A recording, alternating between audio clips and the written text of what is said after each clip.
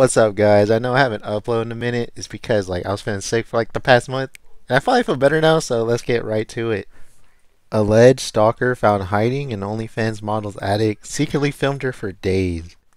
I actually don't know who the OnlyFans model is because none of the articles say her name, which makes sense. I guess she just wants her privacy. But we did get a picture of the guy involved, and I can honestly say it's exactly what you expect for this type of situation. Let me introduce you to Mauricio Damien here. And he is facing 4 accounts of burglary and some other charges as well. Which I'm not surprised that based on the situation. And it also says he drove 645 kilometers across 4 states. If you're wondering how much 645 kilometers is, it's 400 miles.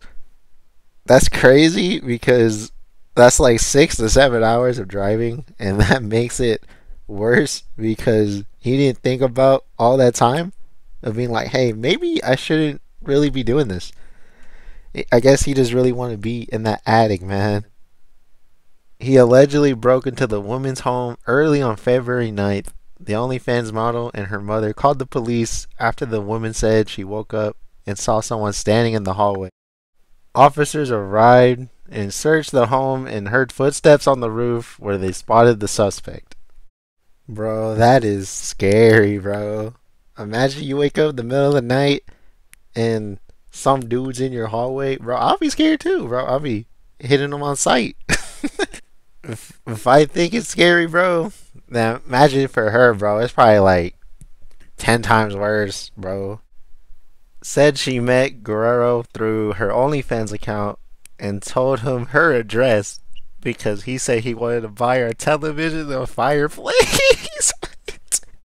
Ma'am, are you new to the internet? Because you're not supposed to tell anybody where you live, because stuff like that could happen. So yeah, maybe next time just don't do it. Guerrero allegedly took videos of the woman sleeping naked without her consent and stole items from her home, according to investigators, who also found a tracking device in the attic. He allegedly told police he planned to put the trackers in the woman's car.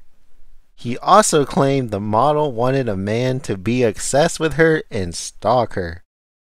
If she really said that, she might as well watch out what she says to other people, because I guess people will go to this link to do stuff. So just be careful next time, alright? Be careful what you say. Alright, let's get this over with. The last one. He is not allowed to contact the woman, travel to New Hampshire, and has been ordered to wear a tracking device. Glad it didn't go worse than it did. Glad she's okay. And what did we learn today is not to give our address to strangers on the internet.